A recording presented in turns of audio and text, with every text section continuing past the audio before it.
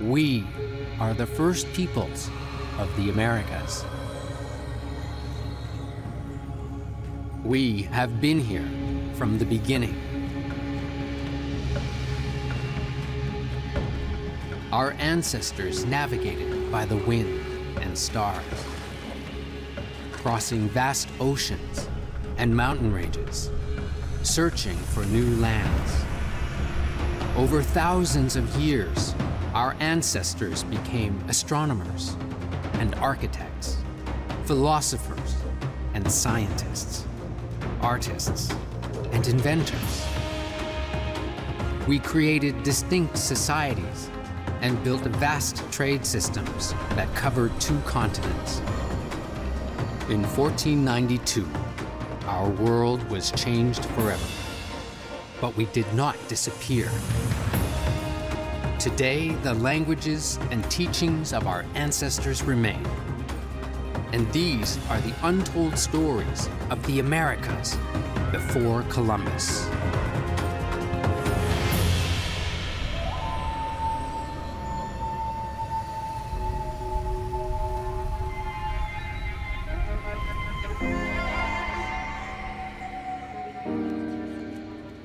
The architectural styles of our ancestors reflected the diverse natural environments of the Americas and the social and cultural needs of each nation. Ice houses in the Arctic, adobe apartment buildings in the Southwest, and hide teepees on the plains are unique designs that have endured for thousands of years. Our architectural accomplishments are not limited to houses. Throughout the Americas, large cities featured temples, central plazas, markets, and ball courts. Over the millennia, indigenous architecture adapted to changes in the environment, innovations in technology, and a growing population. Indigenous people have lived in southwestern North America for more than 12,000 years. Early Pueblo people lived in underground pit houses constructed from wood and mud. With the natural insulation of the earth, these houses were cool in the summer and warm in the winter. Around 2,000 years ago, the ancestral Pueblo began to cultivate maize, beans, and squash. Farming led to a more settled way of life, and eventually to the growth of villages and towns. Here in the Southwest, this tradition, if you will, of communal building was very well developed. So that community sense, that community spirit, certainly was the essential way you survived. It was through the community and through participation in community work.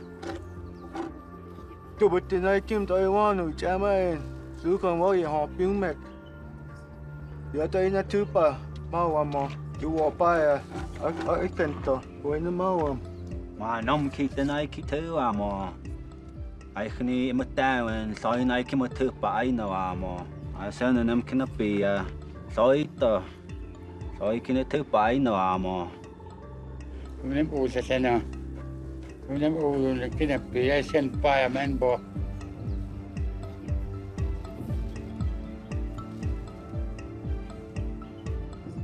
Architecture changed dramatically as the Pueblo people began to construct rectangular, attached family houses above ground. 1,200 years ago, multi-storied apartment buildings began appearing across the Southwest. These adobe structures were built under rock overhangs and on mesas, and were home to hundreds and even thousands of people. Pueblo cities like those at Mesa Verde in Colorado and Chaco Canyon in New Mexico were among the largest ancient cities in North America. You see the height of the building of the apartment structures, especially, really beginning during the times, I think, of the large cities in Mesa Verde and Chaco Canyon. Those are definitely structures that required an understanding of geometry, an understanding of practical engineering skills. figuring things out in terms of, load-bearing walls, how you can actually place one structure on top of another structure without it caving in. Those are technical feats which have some central architects, that are guiding the way the structure should be built. But the knowledge of how to do that is actually held collectively because everyone participated, you see, in building these structures. The individual is like one strand of a much larger web of relationship.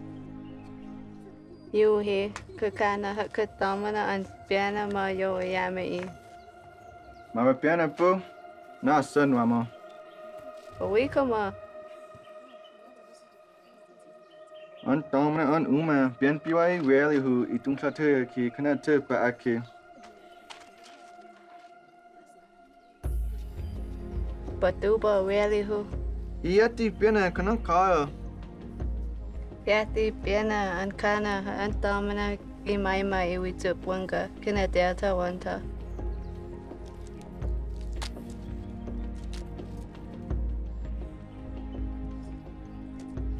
At ana Panama kay amaho. Smoya.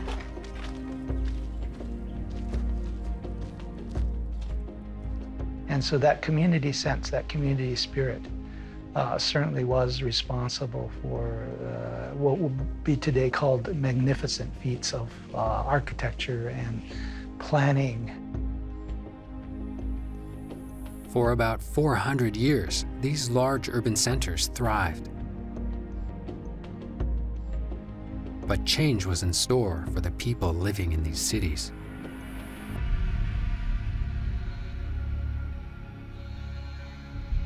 We know that there was climate change, that affected and impacted the people.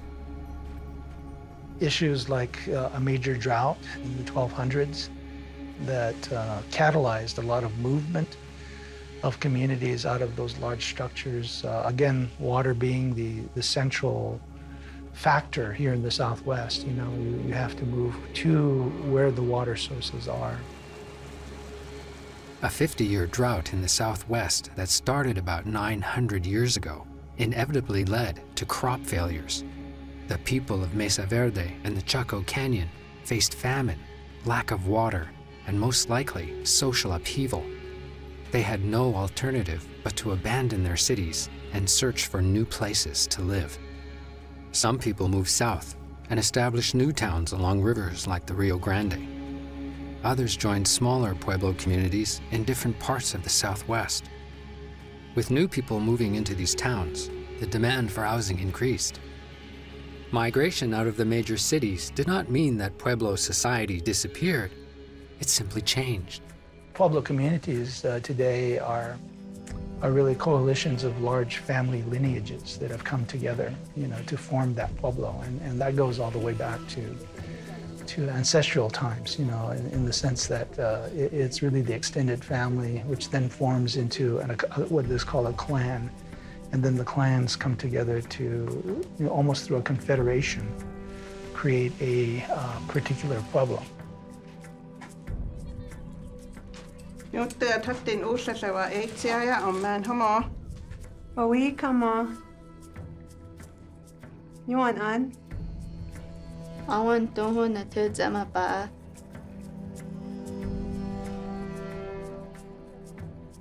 Yung tahili no tu sai wa kai usa sana. Doi pel kai tu pa hu. It oi ko yo inoi iwam. Oi so inoi iwam. The people who built Chaco Canyon and Mesa Verde were the same people that you see today among the Pueblo people. This was not a dispossession of one group of people over another. Realizing that it was time to set a foot on a new journey.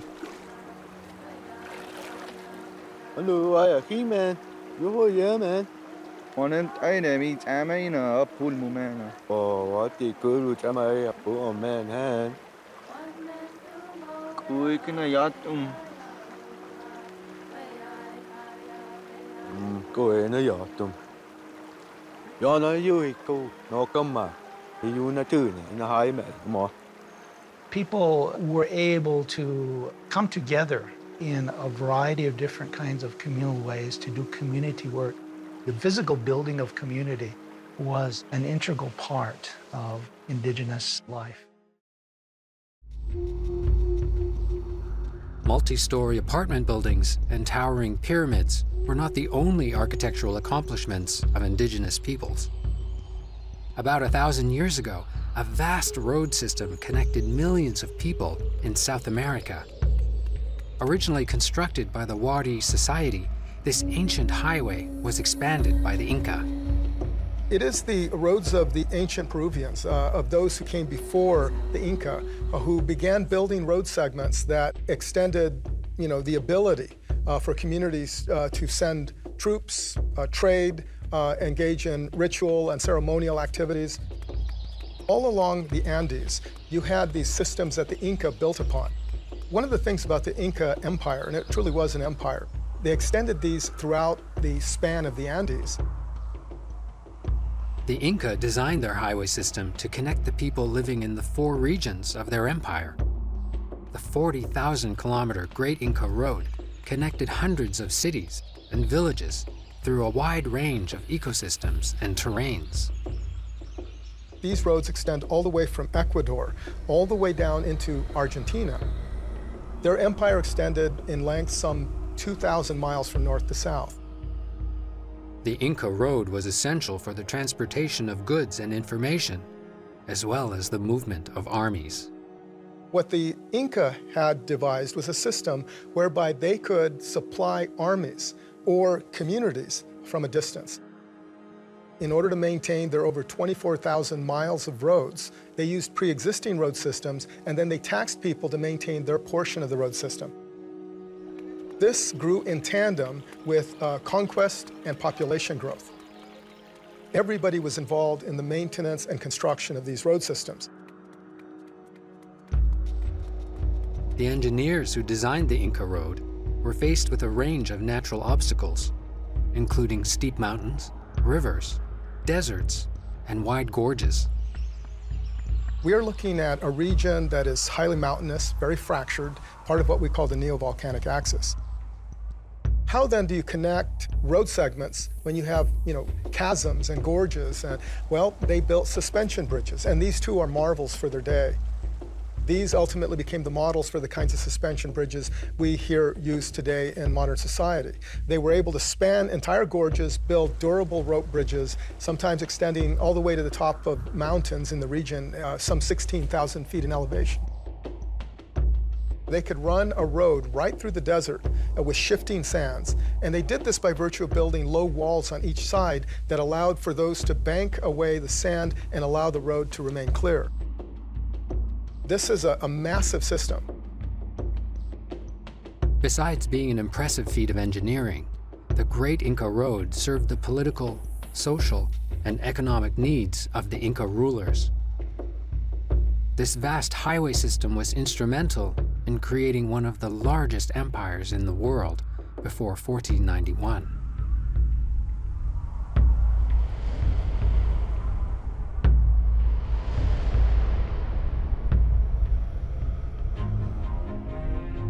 In every part of the ancient world, the efficient movement of people, food, and trade goods from one place to another was crucial to survival. Some road systems were impressive engineering feats that covered vast distances. Built over more than 2,000 years, the Great Wall of China was designed to prevent foreign invasion and protect lucrative trade routes. This 22,000-kilometer-long wall also served as a major transportation route through ancient Asia.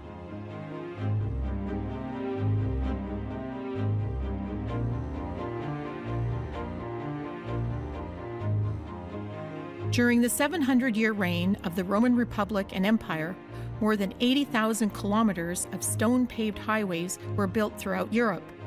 Without this vast road system, the Romans would not have succeeded in conquering and controlling most of Europe and the Mediterranean basin.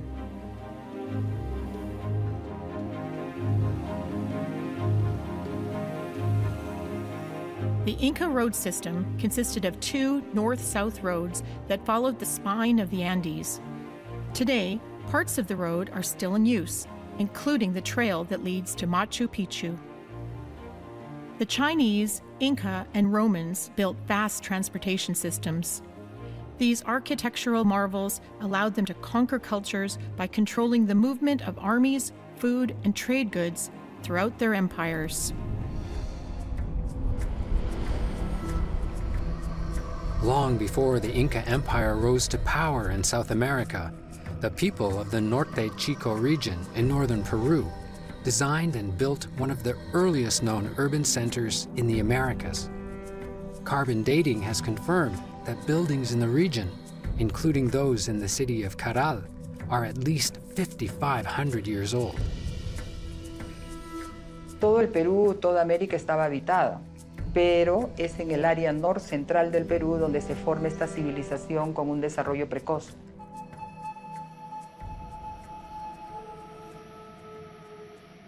The city of Caral was the most prominent of the 20 or more cities in the Norte Chico region. It featured pyramids, sunken circular plazas, platform mounds, and residential neighborhoods.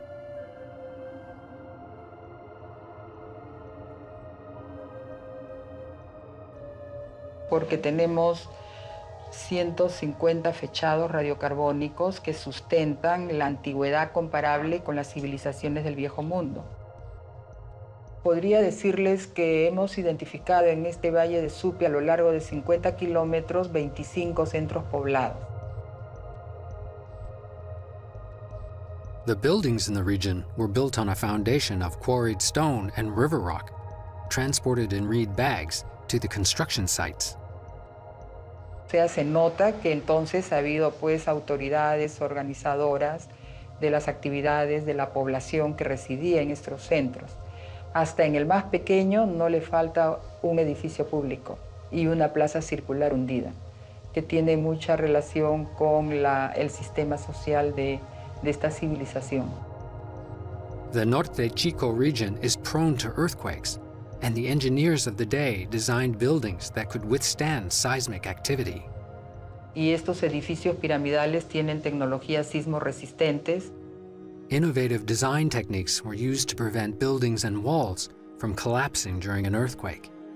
A grass called shikra was woven into a meshed bag, then filled with stones and used to form the retaining walls and foundations of buildings.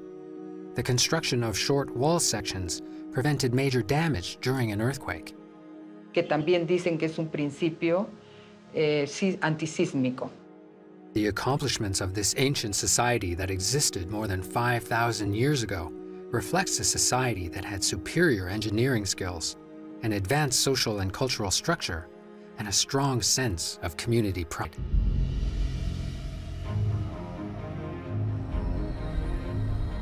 In the high Arctic region of North America, indigenous people had to adapt to the extreme weather conditions that existed most of the year. Hide tents were used for summer homes, and in the winter, whale bones, sod, hides, and snow were the building materials commonly used for housing.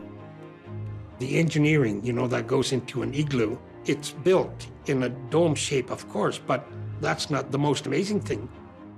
The entrance way down low traps heat inside the igloo. Because heat rises, you sleep about halfway up the dome, and that's one of the warmest places. Snow houses, or igloos, were used for both hunting expeditions and as semi-permanent winter homes. Sleeping areas and storage spaces were placed near the wall, and the central area was a communal space for cooking and daytime activities. When you build an igloo, you test the snow to make sure it's even all the way down, because where the layers are, the blocks will break. Usually you find a place with snow on a slant. You start at the top of the slope and trim your blocks like into a wedge shape. You trim your blocks so that it goes up in a spiral until you get to the top, and you lean them in, so you make a nice dome. You stick the last piece up through the hole and you trim it so that it fits right in the hole, and you just let it drop, and then you're done. If you build your igloo that way, it will not fall down. You can actually climb up on top and it won't fall down. It would be nice, if somebody could find the original igloo. But of course, snow melts every spring and... The extreme weather conditions and scarcity of building materials in the Arctic region led the Inuit people and their ancestors to develop innovative housing designs that were used for thousands of years.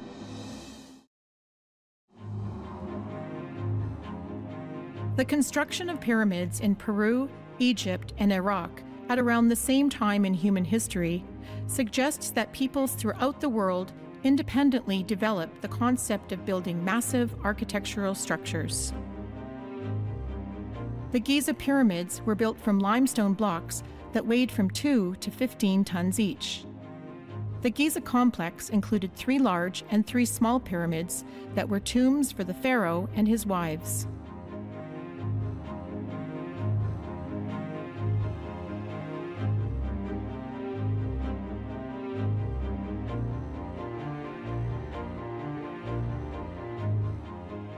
The ziggurat of Ur was a massive step pyramid that measured 64 meters in length and close to 30 meters in height.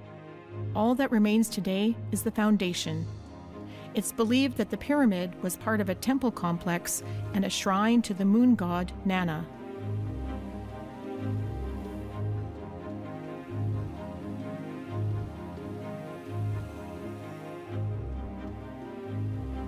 The main pyramid in Corral measures 150 meters long and 28 meters high.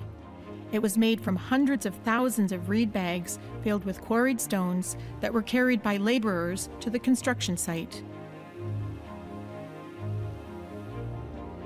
The ingenuity and engineering skills of ancient peoples can still be seen in the pyramid structures that have survived to this day. 600 years ago, the Aztec civilization was at the peak of its dominance in central Mexico. Founded in 1345, Tenochtitlan was the capital city of the Aztec world and home to close to 200,000 people. It was not only the political and spiritual center of the Aztec Empire, it was one of the most impressive technical achievements in the world. So we have to go back to this geography of central Mexico, 4,000 meters or 5,000 meters in elevation. In between all these volcanic ranges, a gigantic lake collecting all the water melting from the glaciers of these volcanic edifices. And this lake doesn't have an outlet. So basically, this lake is going to be growing and growing and growing and growing because there is no river that is going to empty this lake.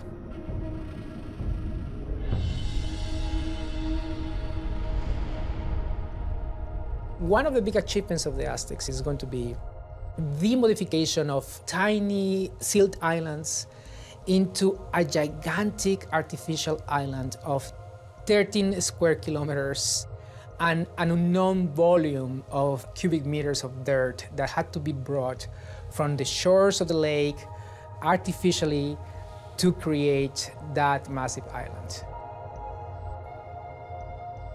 At the center of this man-made island was the sacred precinct of the Aztecs. There's a big plaza. The palace of Moctezuma is on one side. The palace of the father of Moctezuma is on the other side. And then you see the main temple and the sacred precinct. The entire cathedral of Mexico City would fit inside the volume of the main temple. And that's only one structure in the sacred precinct of the Aztecs. We know that this area had more than 80 specialized temples. So from this center, you are going to have 4 causeways. One is going to be the Iztapalapa one to the south. The other one is going to be the Tacuba Street that is going to connect to the western shore of the lake. And then there is going to be another causeway to the north that is going to connect the center of that part with the twin city of Tenochtitlan, and that's Tlatelolco. We don't have to pay attention to the pyramids. The pyramids were small elements. It's the volume of building an artificial city in an island. Outside of the sacred precinct was a vibrant city where residents traded and bartered in a large central marketplace for flowers, fabric, jade, spices, chocolate, and everyday goods.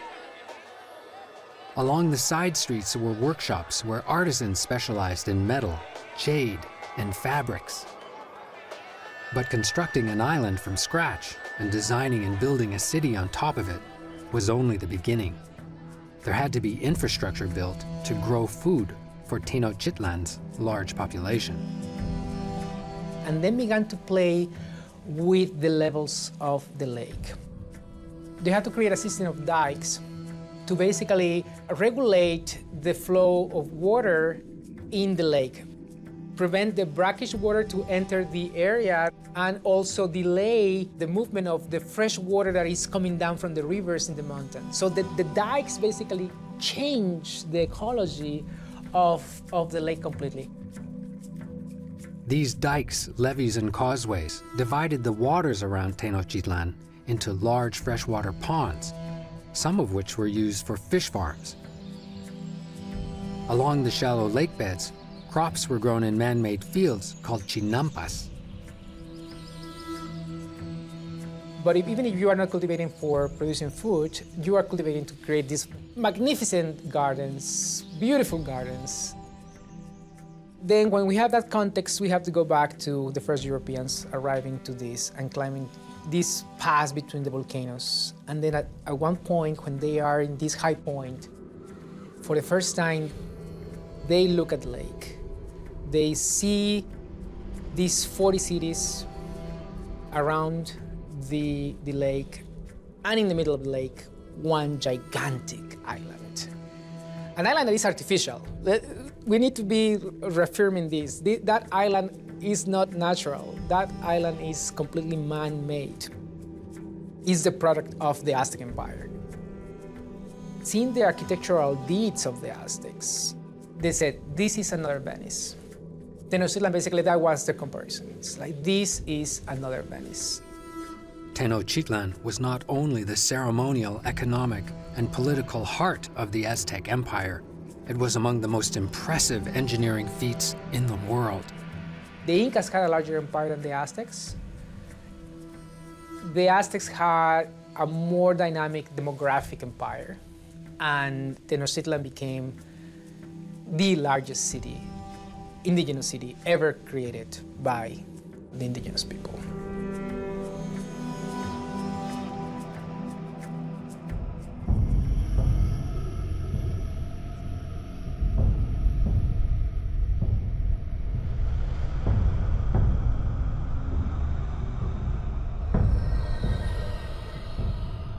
In northwest North America, the abundance of red cedar made it a natural choice for a building material. The trunks of these massive trees were used to build structures called big houses that were used for both residences and community ceremonies. The diverse nations of the northwest coast lived in villages that consisted of several big houses. Some of the larger communities were made up of 30 or more houses and had populations of more than 1,000 people. Building a big house involved weeks of preparation, with several families working together to construct the house. Different clans, different families would help each other out, and through kind of ancient engineering, they were able to move these and be able to maneuver them into place. It took a village really to be able to move the pieces for the house posts. Pre-contact era, some of those house posts would have been, 500 or 1,000 years old. Very ancient cedars. Even more so, the beams that go across from house post to house post were huge. Several related families shared a big house. Each family had its own cooking fire and sleeping area. The bedrooms were often made out of planks or mats, and each section of the big house, there'd be a number of different fire pits. We'd open up smoke holes in the roof for the smoke to escape. But when we wanted to hold a winter ceremonial, we'd clear out all of the bedrooms out of the big house, and we would light one central fire. And for us, when we light a fire in our ceremonies, it's a way to connect to our ancestors. It's like a conduit right to the spirit world through the smoke that rises up through the smoke hole. So we light one fire in the big house and invite other tribes to come inside of that big house and to witness our dances and listen to the songs that belong to that family or clan. Inside of a big house, in our territory, we usually have 4 house posts, and all 4 of those house posts are carved, and they relate generally to the origin story of the family that lives in that big house. And that's the purpose of our house posts, is to remind us of where we come from. When you'd wake up in the morning, you'd look up at your house post and realize that, you know, where you come from. And where you come from means so much to us. It's literally the structure you're living in. If you can imagine being able to look at your origin and realize that your whole ancestry is holding up your house. The cedar beams and posts that form the frames of the big houses were permanent, but the wall planks could be removed and transported to summer village sites. For our people, planks were very important possessions. There was methods in order to take planks off of living trees and still have the tree survive. So today you can find culturally modified trees that have had planks removed in even pre-contact time. The temperate climate and abundance of food in the Pacific Northwest led to the establishment of many permanent village sites. As a result, the big house was the primary housing structure in the region for thousands of years. Today, big houses are still used for potlatches and other ceremonies by indigenous communities throughout the Pacific Northwest.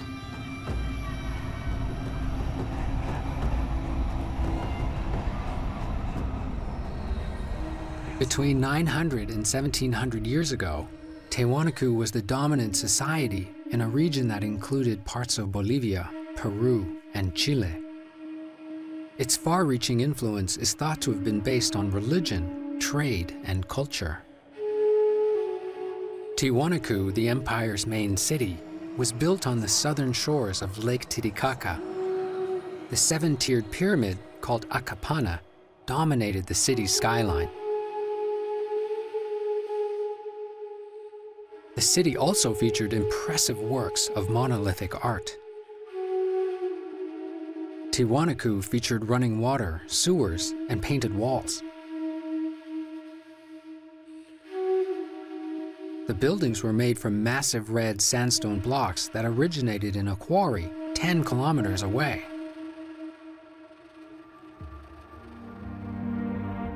One theory is that the stones were transported on reed boats across Lake Titicaca.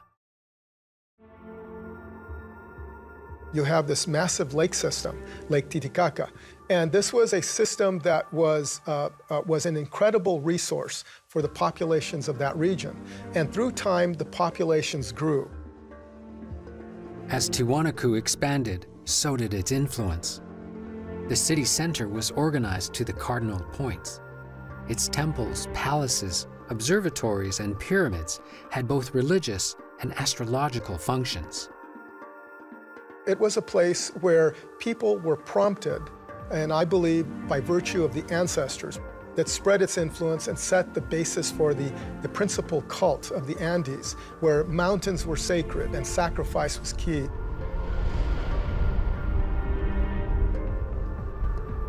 Among the most imposing structures in the city is a solid 10-ton block of andesite called the Gate of the Sun. These massive gates, the tenant heads, the moats around the city, the waterborne causeways, the various structures like the Calahuasa, all of these were structures that clearly are devoted to ceremonial edification of the elites. So the elites in this ancient city clearly stood apart from the commoners in the city.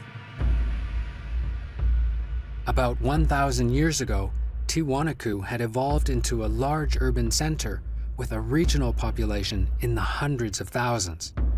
At the same time, further to the north in Peru, the Wari civilization was expanding its power base through military conquest.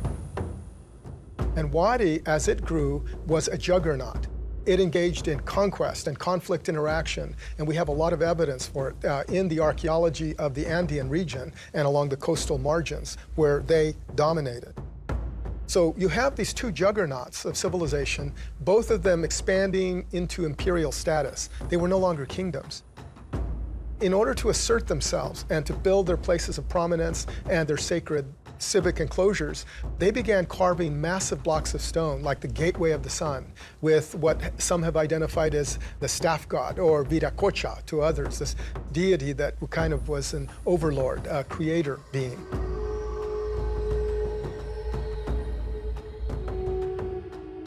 While there is no evidence the Wari ever conquered Tiwanaku, they were the two major civilizations of their time.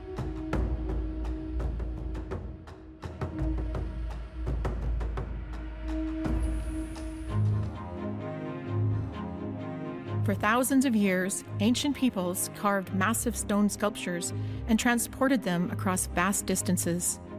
The engineering expertise, tool technology, and artistic skills came together to create these impressive public monuments. Stonehenge is made up of 100 stone monuments placed in a circular pattern. Stonehenge is made up of sandstone slabs transported from nearby quarries and bluestone slabs from Wales, a distance of more than 200 kilometers.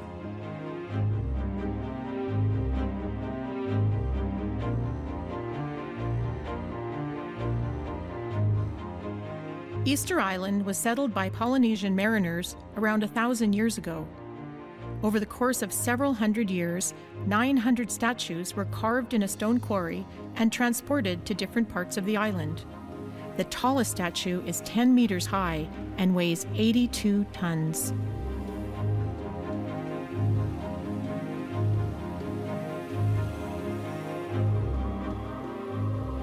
The Gate of the Sun is a solid stone monument constructed by the ancient Tiwanaku peoples. Carvings on the stone depict human faces, condor heads, and a central staffed man.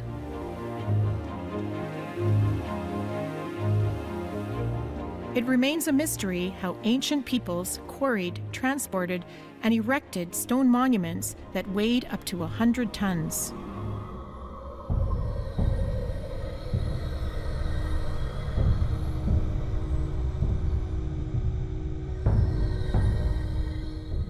The indigenous large game hunters of North America faced one significant challenge above all others. Elk, buffalo, and caribou migrate constantly in search of food. To survive, hunters and their families had to follow the migration of these animals, sometimes hundreds of kilometers every year, across the Central Plains or the subarctic regions. This nomadic lifestyle created a dilemma. If housing was permanent, it couldn't be packed up and taken with them each time the herds moved on. But if it was too lightweight, it wouldn't protect them from the cold winters on the plains. The solution was the teepee. The word teepees would be considered a southern word. That's from the Dakota language, which is a teepee, which means a gathering place for people. The teepee is a conical structure made up of multiple poles covered by animal hide or birch bark. These portable houses were relatively easy to put up, take down, and transport from one encampment to the next. The earliest forms of teepees were made from tree bark with wood frames. The teepee would have been more like a sweat lodge in its very ancient origins, which could be as far back as 10,000 years ago. So it would have been a small bent wood frame, and it wouldn't have had a fire in it traditionally. They would have used rocks to heat it and done the cooking outside. That would have been mostly bark covering, and those benders would have been willow black spruce, possibly younger lodgepole pine as well.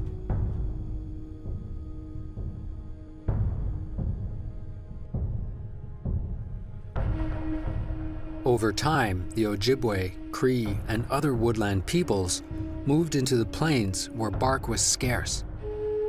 Eventually, the bark was replaced with the more accessible and durable hides of larger game. The shape of the teepee was also altered to accommodate the central fire within the structure. As time went on and as people expanded and trade routes opened up some more, following the buffalo was also probably the most important development of the teepee, because you would have had to have been able to move camp very quickly throughout the summer months. And so it would have made economical sense to have something that you could take down very quickly and set up very quickly, following the buffalo along their routes. In the Great Plains area, everything east of the Rockies, teepees were always faced to the door to the east because of the prevailing winds, as well as also the first light of the sun that would make you warm.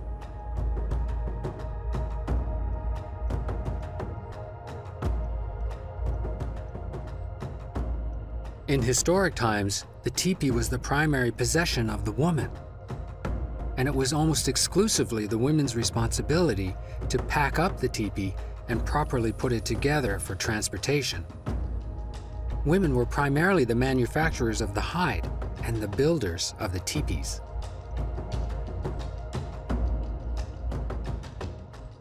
There's no definitive evidence for dating. There are many remains. There's bighorn medicine wheels, which are the most famous of them, and they show that there was very large teepees, if that's in fact what they were for. There's other suggestions that these were not teepees like we know them for living, but they were teepees for astronomical observation, and so they would set up the rocks around the teepees in a very particular manner. There's also evidences in Alberta, Saskatchewan, Montana, of many large encampments. The evidences being the rocks that were used to stabilize the teepee poles, I think as far back as between 4,500 and 5,000 years ago. Despite being portable and lightweight, the teepee could withstand inclement weather and constant handling through setup and teardown. It is a very remarkable structure. First of all, as a circle goes, that is always one of the strongest structures there is to build with. This is shown time and again throughout the world with other similar structures that are using the circle as well. So in the case of storms, in the case of any sort of inclement environment or weather, the circle is the strongest. As far as teepee goes in architecture, its portability is remarkable. It's incredible to see how fast a home is made with a few poles and a cover. I mean, a lot of people say, well, it's just a tent, and it's not just a tent. This is possibly a technology that is thousands and thousands of years old, and it hasn't been advanced on. It doesn't need to be. It's perfect the way it is.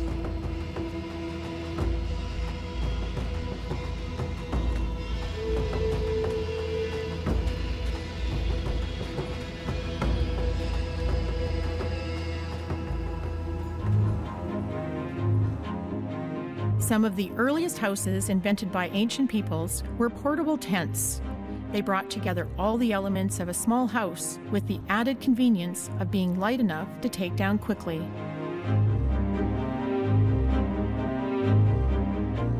The yurt is associated with nomadic horse-riding Mongolian tribes who lived on the steppes of Central Asia.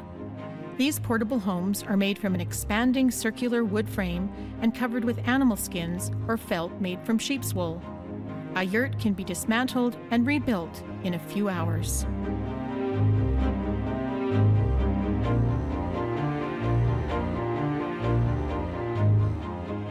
The ancient peoples of northern Africa have used portable tents for thousands of years.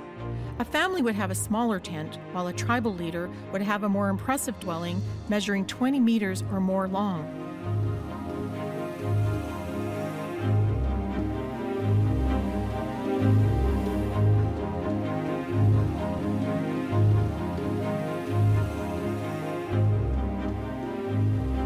The teepee was the primary housing style for people living on the plains of North America for more than 5,000 years. In the center of the teepee was a hearth with an opening in the roof to allow for the smoke to escape.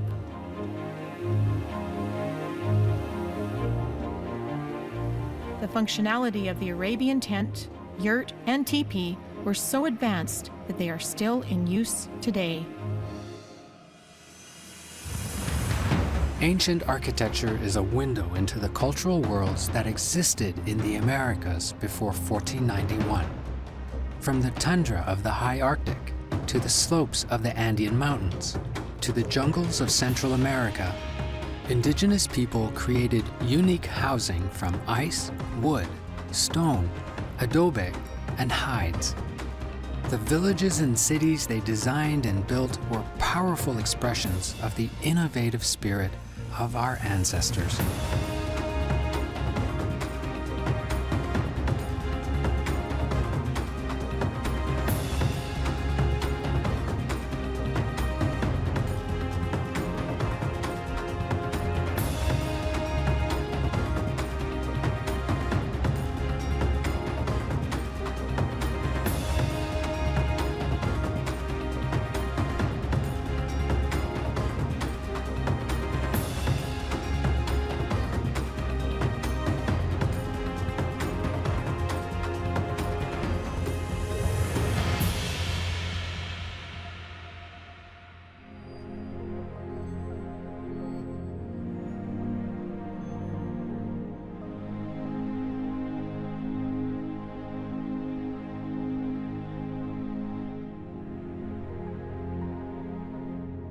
My name is Joe Watkins. I'm a member of the Choctaw Nation of Oklahoma. The Choctaws originally were moved into Oklahoma in the 1830s from Alabama and Mississippi, a trek of about 700 to 800 miles in what was the original Trail of Tears. Growing up, I wanted to be a paleontologist, dig up dinosaurs, go to China and dig up dinosaur egg nests. That's what I wanted to do. But I was walking with my grandmother on the family homestead and found a projectile point. It was about 6,000 years old. I showed it to my grandmother. She didn't speak English, but she let it be known through my cousin who translated that that was not part of the unwritten history of the Choctaw. She knew that people lived there before the Choctaw were actually moved into Oklahoma, but she thought it was very important that we not let that unwritten history get lost. So when I was about 17 or 18, I understood what archaeology was and what that meant. And from that point on, I felt it was my duty not to let that unwritten history get lost.